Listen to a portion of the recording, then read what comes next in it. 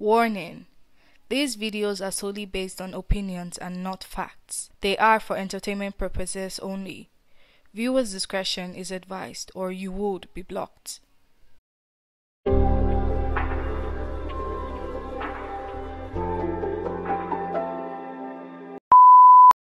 Since the disbandment of the group, 3 out of its original 4 members have since gone solo: Jessie in 2021, Leigh in 2023, and Perrie in 2024. In July of 2023, Leigh released her solo debut single Don't Say Love, which was part of the singles trilogy on Love. The song is a typical garage-influenced track with elements of R&B, to which the song itself received an R&B version later on. It's dark, moody, and the accompanying visuals racked up a total of 4.8 million views. On the flip side, we have Perrie debuting her solo run with the song Forget About Us. It's quite reminiscent of the 2010s pop sound, which in my own books is generic pop. Due to it just being a fresh release, there's nothing much to say about it. Now to the question, who had a better debut? Now everyone has their own opinion, but to get to the answer, we have to look at the following: predictability, reception, and longevity. For Leigh, she gets points as she went in the opposite direction musically. No one expected a garage record, while Perrie went the more commercial route,